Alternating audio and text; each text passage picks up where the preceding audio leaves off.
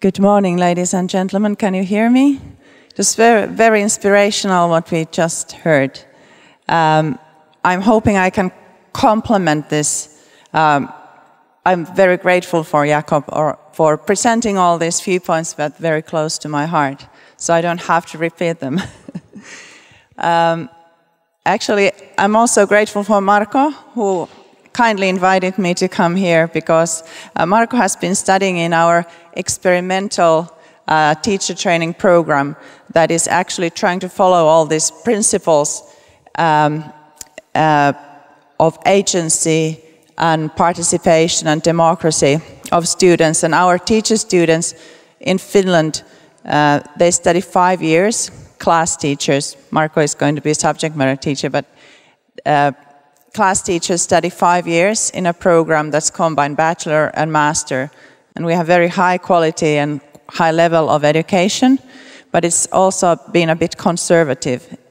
So my students have educational psychology as major, and they start from the year 1 to be part of the community, and they start long-term phenomenon-based projects and long-term small group processes and learn about learning, and actually they've been always designing their own study plans, or at least nowadays they are allowed to participate in designing their own study plans. So I'm not alone, but we are a community of university lecturers, PhD students, and we also have nowadays a custom of involving first-year freshmen in this program. So we have days where we have everybody from first-year students to professor together talking about and sharing about and creating our community for educational psychology.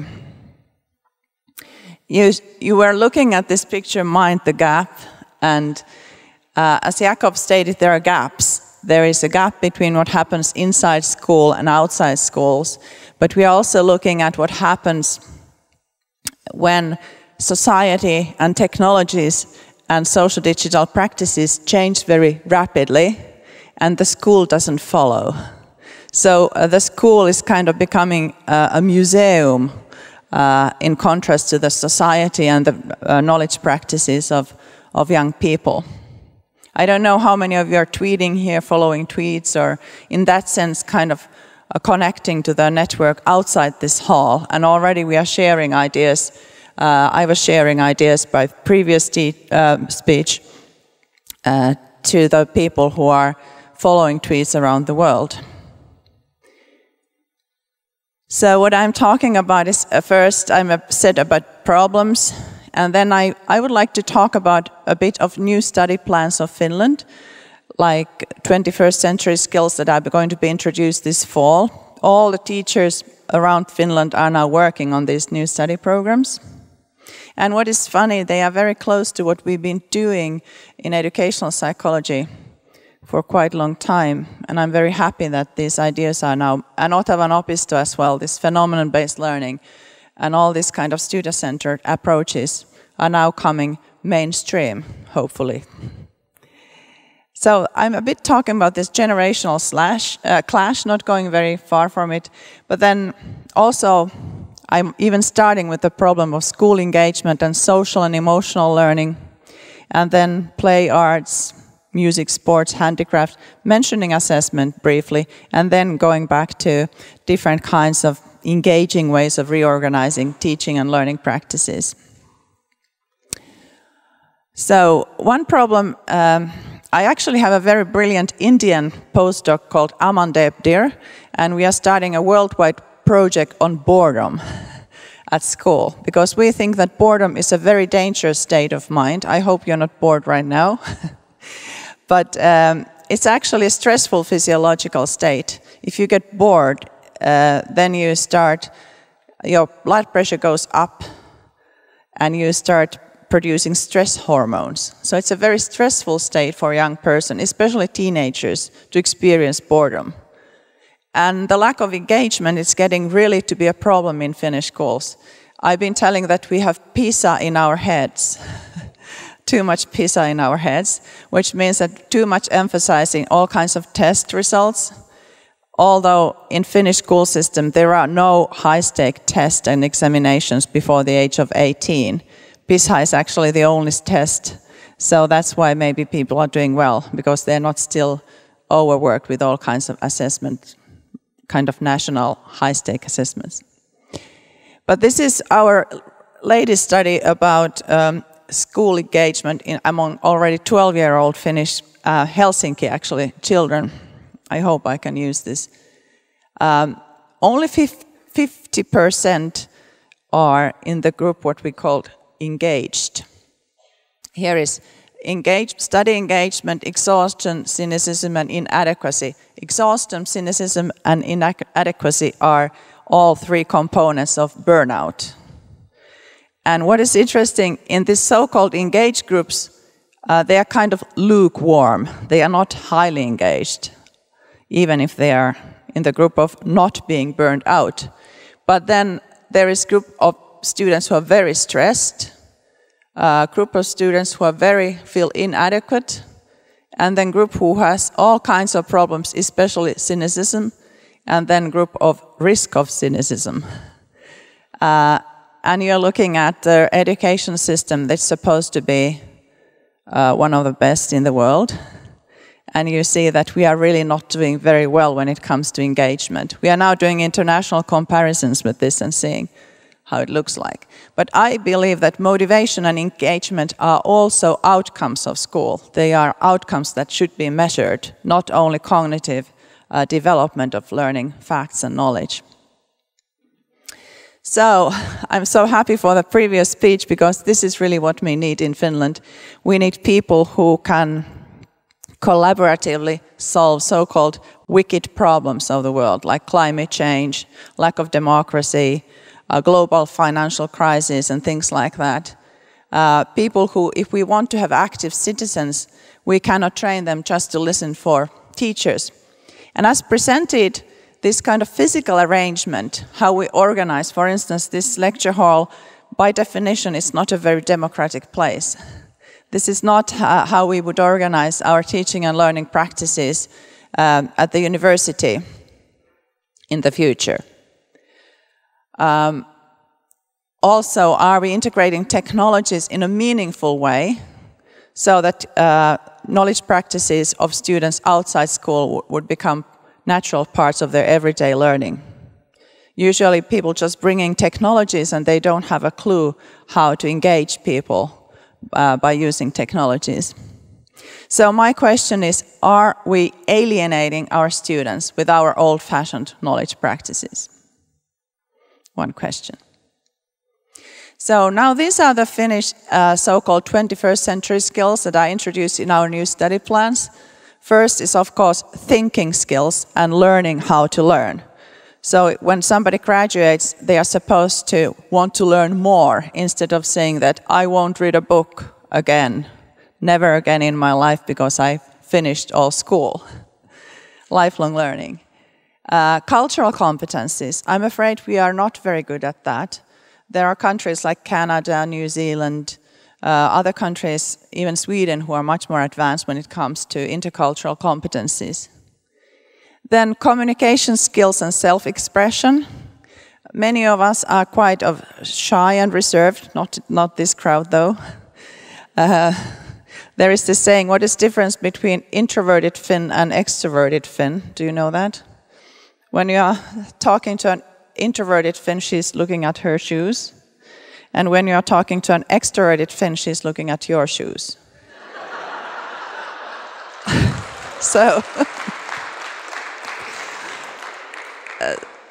So we are people who are slowly warming up, yet we are not kind of rushing to hug for strangers. So that's why we are also developing new kinds of ways of learning and teaching, so that our shyness and reserved manners can be softened and we can express ourselves more clearly. So then one is to take care of yourself and your everyday life. Then multiple literacies. I think that includes social media, but it includes all kinds of different kinds of literacies. Understanding what is crap, what is trolling, what is real news, and being critical citizens who can evaluate of knowledge constantly. ICT competencies, that's kind of self-evident. Work-life skills and entrepreneurship, it doesn't mean that everybody becomes greedy and trying to make money, but this kind of attitude that I'm entrepreneur of my own life. But then I would like to focus on the last one, which is the most difficult, I think, for the current school system, agency and active citizenship.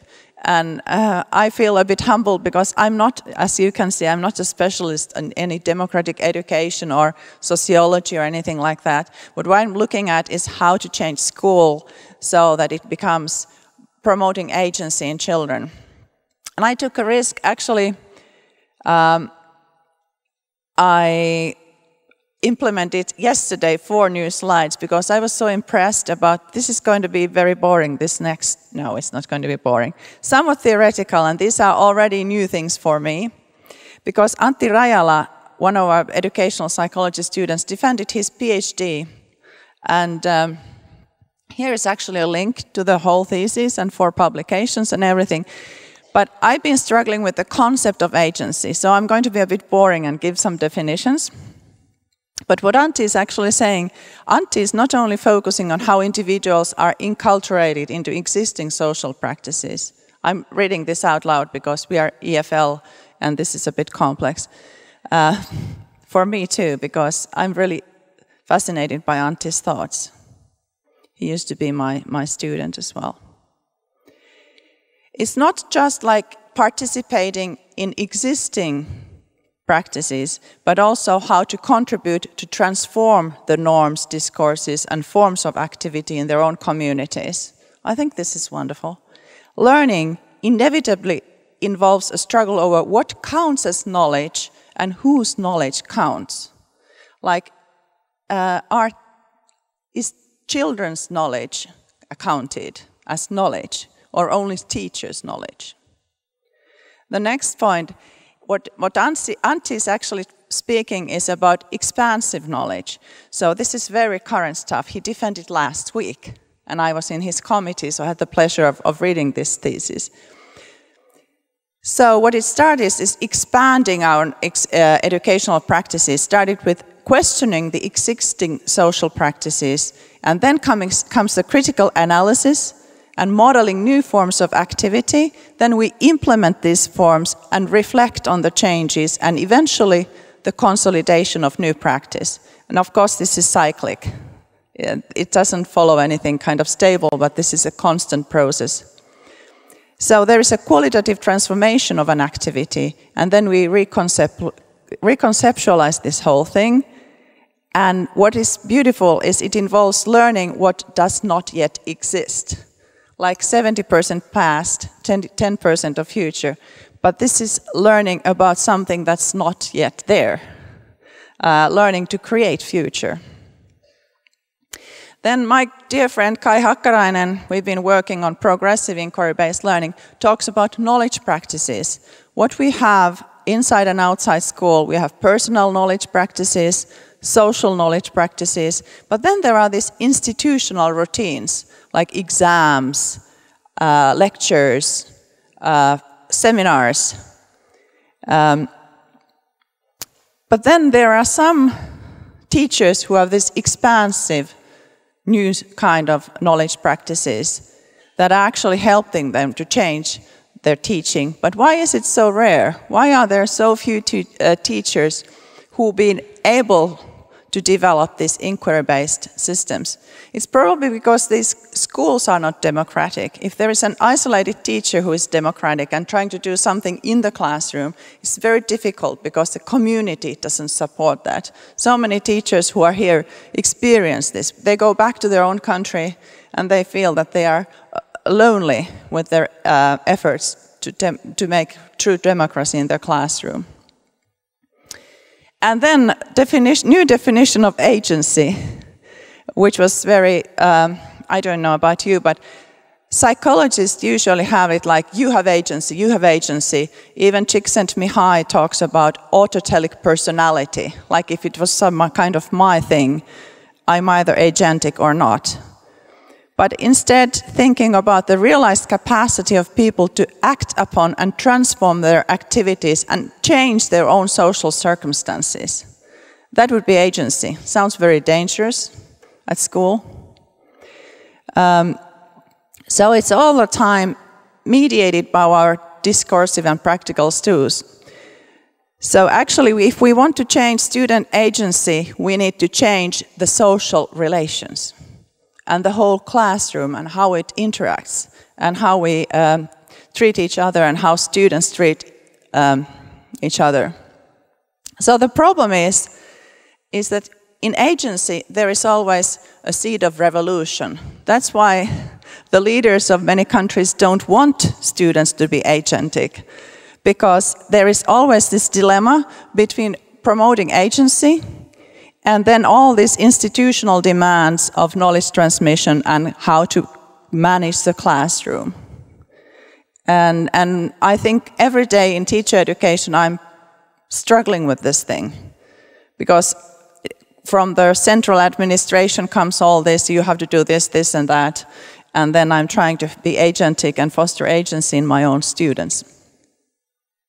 There are also generation clashes, like the school as it was designed by so-called baby boomers. They thought radio was dangerous because it would destroy reading, because people would just be listening to radio. And telephone came and it was supposed to destroy face-to-face conversation. I'm belonging to this Generation X. I was a tele generation. I was supposed to be passive. Zombie who's just sitting in front of TV. And then came all these computers when I was in the 80s, PCs, floppy disks, then CDs and so on. But what is interesting, my elder daughter, who was born in 1991, she's already Generation Y, digital cameras, DVDs. But her little sister, who was born in 1995, is already next generation, because she was born in 1995, I got my first mobile phone in 1996, and then internet started to become general in 1995 and so on. So it goes exponentially, these technologies. Even my children represent different generations. Previous generation, it took like 20 or 30 years before things change so fast. And school is not following this. That's my elder daughter, actually. Selfie was the word of 2014. I'm not claiming that these kids are good at using computers, but what I'm saying, their social practices and ways of being in the world are different. They are very much multitasking. They are not printing, they are reading from the screen. Gaming is very popular, even in older generations. Many gamers are plus 40, actually. But all kind of social digital networking, which goes beyond classroom, and using mobile devices. And they are very dependent on mobile devices. Sometimes they think they even need like rehab, because they're totally lost if there is no Wi-Fi. Well, we are saying that school is like airplane. It's like you go to school in the morning and say, please fasten your seatbelt and put down all your electronic devices, and you may put them on after 7 hours when you are landing to New York. So, school is like 7 hours offline. It's like overseas flight. And imagine the boredom of children who are used to all these devices, and suddenly they go to school and they are like, kännykät pois, everything off. So, I wrote a report for EU Parliament about this. We developed some new terms, like social digital technologies. So there is a system of technological tools, social media and internet, and they kind of enable constant and intensive interaction between people. And then what we also call social digital participation in the society. So these are these informal, social digitally mediated knowledge practices. I met these democracy people who were saying that they are doing projects on democracy in classrooms, and then I said, oh, that's interesting. What is the role of Twitter in this? And they said, we are not interested in technologies. I was like, how can you do research on participation in the society if you're not at all interested in social media? Remember Obama and Middle East and everything. But that's a problem. There is truly a gap between my generation and the next generation when it comes to this learning. So what we looked at, whether there are actually digital natives in Finland, and we found that readiness to use technologies of 12 years old and even 16-year-old was not that advanced. But most students were what we called basic participators. They kind of didn't very extensively make use of these social digital tools. Then there were gamers, and only 10% would do something creative, to creatively collaborate with these tools, creating like movies, vlogs, something like that. And then, can you guess who did the best at school? Basic participators, gamers, or creative users? Basic. Actually, when we looked at academic performance, creative participators were most likely to report lower grades. And when we look at academic well-being, gaming-oriented and creative reported lower school value and cynicism towards school already at the age of 12. And also, creative participators felt inadequate at school. That's really funny because their technological skills were the best. But there was no way of using them at school.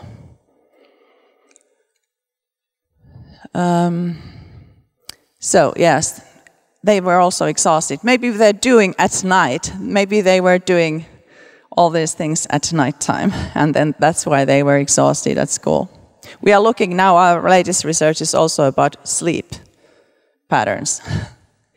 So there is a gap between this flexible use of digital media and internet searches and extended networks and knowledge creation practices that are common with these young people. They're constantly consulting each other, creating something together. When they come to school, it's linear, poor mental performance assessed, textbooks, offline, paper and pencil, close classroom community, and more knowledge transmission rather than knowledge creation. And this applies also workplaces. There are different kind of cultures in the workplace. And what we are talking about is transgenerational learning, generations learning from each other. There is a lot of wisdom in our generation and older people, but there are lots of things that we could learn from children. My daughters have taught me everything about Facebook and Twitter. I would be totally helpless with those things without my daughters and my students who are teaching me constantly. But then I just put this picture here because we also do research on communication skills and social-emotional learning. I don't want you to think I'm a technocrat. So all this self-awareness, self-management, also managing your tools at school, because you have to be able to reciprocally regulate your learning. It's if everybody's just looking at their machines and nobody's really interacting in face-to-face situation, then you should learn how to regulate this at school. And teachers and students should learn from each other, and also students and pupils. Actually, they are learning all the time. They're developing different new kinds of practices, like I talk too much. I'm looking at the watch, but I have to tell you this story. When young people go to McDonald's or whatever, they usually have this kind of etiquette that they put all the mobile devices on the table in silent mode. And the one who first touches the mobile phone pays the whole bill. So I would call that shared regulation, because they realize that they want to be face-to-face and they want to be connected with those people who are present. And they have to kind of create these kind of self-regulation rules, co-regulation rules to do it. But there are so many ethical choices, empathy, understanding, all kinds of things that are also learning outcomes, I would claim. And if we can teach teachers and students for these kinds of social and emotional learning skills, we can actually prevent burnout and increase school engagement. But school is so busy in delivering knowledge, so that there is very seldom time to truly look at these kinds of skills. So what is special about Finnish school? Many people, my husband is a classroom teacher, and there are people like from Japan coming to his classroom, and they're like, what are they doing here? There's a lot of handicraft, music, arts, and sports during the school day, and they are also school subjects. And I wanted to put here a picture. This is how we are studying, teaching, and learning with my students now. We had to create this kind of engaging learning environment so that they are gaming here, and that's a catch box. What I could do, I could throw a microphone there and we could interact. And they're doing animation workshops and even food and drawing on the walls and so on. So what we're trying to do in teacher education is to reorganize the learning spaces so that our teacher students would already during their teacher education, they are there 5 years with us, 5.5 years, and they're also doing internship at school to learn how to kind of constantly change their own knowledge practices and ways of social interaction. The problem is when they go to school and school still looks like this. That's sometimes problematic. So then there is this problem. I'm not going very deeply into this because of lack of time, but assessment is actually the tail that wags the dog. So it calls backwash effect. With stupid assessment, you can wash away all the effects of meaningful learning. Because we feel that assessment is an integral part of learning. And also authentic assessment, it supports meaningful learning. But very often the assessment practices are the major obstacles of changing anything. I've been to Africa and we are building new kinds of sustainable schools there. And, oh, don't touch our curriculum. Be careful. We want our students to do well in tests so they can proceed. There is constantly this idea. So we need to develop new practices to support assessment that supports deep level agency. And assessment doesn't have to be examinations. Assessment can have very many forms. But we need to rethink about assessment if we want to really change the school. So we have some promising innovations like our engaging learning environment that we built at the teacher training. Then knowledge building. I'm a student of Berider and Scaramalia from Canada, and they started this knowledge building approach, collaborative knowledge creation, already in the 80s. But then inquiry-based, problem-based, case-based, and now this phenomenon-based learning, which we've been doing for the last 10 years in educational psychology, is having projects where we are studying phenomenon, like an Ottawa opisto as well, like life and death. From mathematics, integrating mathematics, arts, literature, music, geography, to understand the phenomenon of life and death, not only intellectually but also emotionally. Flipped classroom already mentioned. This is very much where, especially in mathematics, we are going in Finland. And then all kinds of playful learning and gaming kind of approaches. The last one is a bit problematic in many ways. There are projects with Rovio and other agents, but very often these kinds of things end up kind of superficial, like people getting gold money when they are accelerating in mathematics tasks. It becomes sometimes somewhat behaviorist. But I'm believing that if we have more playful elements in learning, playful, engaging interactions, you don't need a computer to be playful.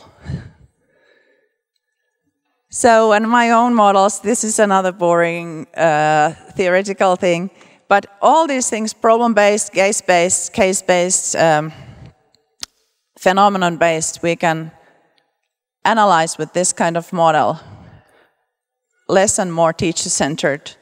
But first you find out what students already know, they diagnose, they activate their own thoughts, they bring all their knowledge and previous understanding. Then we feed forward, not feed back, feed forward their learning, support their learning, and then we start assessing the change that happens in thinking, not how many facts they remember, to see whether there happens change in how the group works, in how the process works, in how the quality of thinking changes, how people start understanding physics instead of just repeating some formulas or facts. And then looking at the goal, then there may be some summative evaluation, but then the new cycle starts. This is very contradictory to so-called bulimic learning model, which is like taking in information and puking it on the paper and then forgetting about it. What I mean, this is kind of progressively deepening cycles of learning, rather than course starts, course ends, kind of linear thinking. This is how we try to make sense of our different kinds of applications. And it's always diagnostic evaluation, which is where we find out how people understand. And also, it's not only how they understand what we are saying, but they diagnosing what they are creating together and where they are going. Very much like what Jakob was actually saying. So, this is not only virtual thing, it's physical, it's social, it's mental, and also emotional processes. And in order to change learning, we need to get rid of these kinds of settings gradually and integrate more mobile devices and more all kinds of communication, ways of communication in our teaching and learning. Finally, I want to change my topic in a way and go more to the joy of learning and more what I feel very meaningful thing. I recently I started working in Africa, in South Africa and Namibia, and we have projects that are kind of community-based psychology, which means that Optentia research focus area where I'm working, Northwest University, is not very fancy university. It's black people's university, and my research group is trying to help unemployed youth and making innovative things there. And this is one of the so-called oases in Orange Farm, which is near Johannesburg, Pretoria kind of area, which is very challenging, but they built this learning center there. And this writing is on the wall: be the change you wish to see in the world. And there are, actually, they promise I can take this picture, unemployed youth of the area, and they come to this center, and nobody's asking for diplomas, but they learn to make web pages in 2 weeks. And then 10 of these young people already got jobs, but they didn't have very much prospects in their own community, selling drugs, prostitution, all kinds of problems that were very obvious choices because unemployment rates were very high. And also, I could talk about this endlessly, but I won't. There is Mr. Briggs, who used to be a football legend of South African football soccer team. He could be a rich man and he could live in a fancy house like all of his colleagues. But he's invested most of his money to recycling centers and this kind of community where they have preschool for children from disadvantaged home. But I've seldom seen such a joy of learning as I witnessed there. Amazing young people. Already these young people were really in a flow. I said, they were there 3 hours in a row just doing things with computer and enjoying. There was also air conditioning, which was exceptional. Just really nice place, because in many schools they were in kind of metal containers, even daycare center where there's really, really hot. So what I was kind of summing up my research on joy of learning and motivation and emotion that are my current topics of research. What people actually need, they need meaningful context, especially children, curiosity and interest, and challenges. People need challenges, but they also need to feel competent. That's the secret of flow experience or motivational experience. If the challenge is too high and the sense of efficacy is too low, then people get just anxious. So constant scaffolding of their learning. And safe environment. This means, in this case, it's physically safe. But what I'm trying to do is a safe atmosphere that everybody can express themselves without being afraid that they are making fools of themselves. And that's I've noticed, especially in larger groups, that's very important. An active role of the learner. This is kind of self-evident in this conference. And promoting agency, and not like individual agency, but what we called, Annie Edwards is calling relative agency, so that people are actually building their each other's strengths. And then encouraging social interaction in all its forms. I think I end with this joy of learning thing, and if you want to know more about our projects and things that we are working on, here are some links, and maybe you can share my materials. Yes, I didn't see the watch. I hope I'm in time still, but thank you very much for your interest, and let's talk today on panel discussion about this. Thank you so much, Kirsti. So we have the quite good time to have a quick comments, questions. So our quest, you are welcome. So comments, questions, yes, challenge, whatever you want. Still time for some questions. So, hands up. Yeah.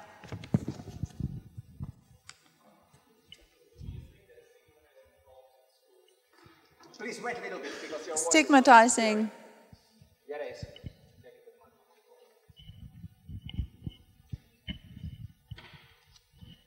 So do you think that stigmatizing phones and technology in school makes children use phones to escape and to rest instead of use them as a learning tool? Yes, that's what is the gap. Thank you for that question. Because what I'm trying to tell teachers that saying put your phones away is not the solution, but how to learn to use mobile devices constructively for learning. Now what children learn, they learn outside school only to use them for entertainment. We have been developing this bring your own device kind of practices where anybody can take their phones from their pockets and start participating in a learning session. But if students are really engaged and they learn how to use them, and I was talking about this co-regulation, they also start saying, oh, put that away, now you are disturbing our learning process. So they need to learn ways of, instead of putting them away, to regulate how to use them in a meaningful way for learning, and not only for entertainment. Thank you. Thank you for that question.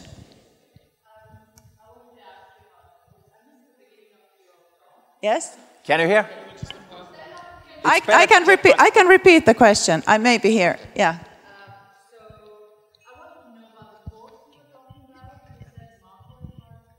Yes, so we have a... No, unfortunately not. What we have STEP, which is subject matter teaching English program. Anybody can apply, but this is actually, to our program, is harder to get in than to medical school. It's the most difficult program to get in. It's 5-year bachelor master program, 5.5-year class teacher education program. And many of my students actually become researchers. They do master theses also.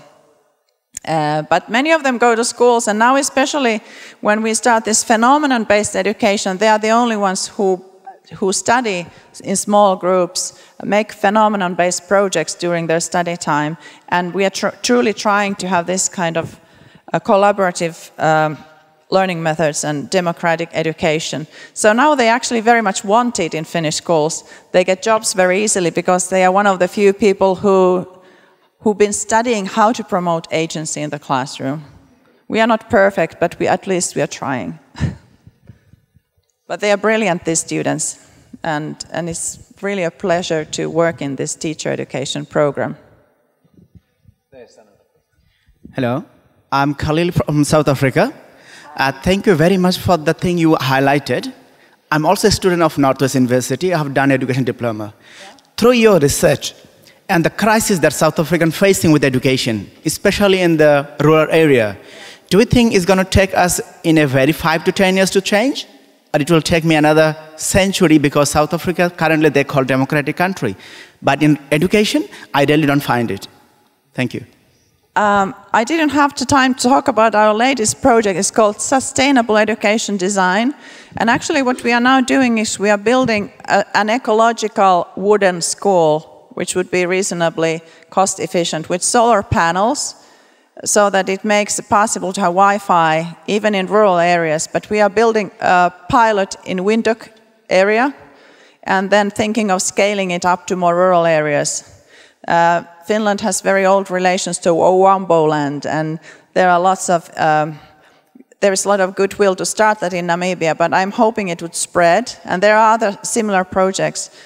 And what we think is we need to have this kind of whole package where we have pedagogy, technologies, ecological solutions for energy, and to scale it up as much as we can.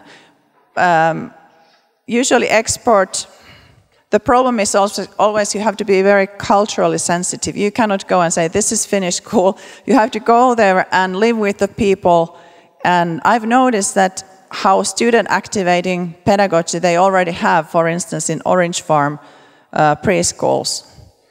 So I think there is a lot of fertile soil to do these kinds of things. And I know many people doing very good things, but I really, when I went there and I was with all this ideological thinking, I can see that there are lots of challenges. Yes, if you want to learn more, it's Sustainable Education Design, educationdesign.fi. It's a very new project. We just started. We got funding from Finnish Science and Technology Foundation. educationdesign.fi. You can see all my project in here, wiredminds.fi. So I've collected. Then we have time to take two questions yet, and then we. It's difficult to see take here. a break. Hi. I was involved in the evaluation of Reform 94 and Reform 97 in Norway a few years ago, and phenomenon learning was introduced into the upper secondary schools as part of the curriculum reform, and I talked with many students in several, I can't say it, videregående skolan, and often the students would say to me, yes, it's a very good idea, but when the teacher says you can organize your project with your peers, I ask myself, what does the teacher want me to study? Because he or she will give me the grade. So my question is, how do you avoid the assessment tail wagging the dog in your reforms? That's a very good question. And actually, we have the same problem when introducing such projects in middle school and high school, because people are constantly concerned about grades and assessment. What we are trying to teach our students, for instance, when we do phenomenon-based projects in the teacher education, the group is actually grading itself. And there is no examination, but there is a panel of didactics from mathematics, mother tongue, arts, and so on. So the panel is then, students are grading themselves, and the panel, and they are usually creating something like a blog, video, performance, and all kinds of reports that they can show that they have learned also the contents. But the assessment is really crucial thing here. So you just have to trust that in addition to all these subject matter things, you learn these 21st century skills, and you should actually assess them rather than only content knowledge.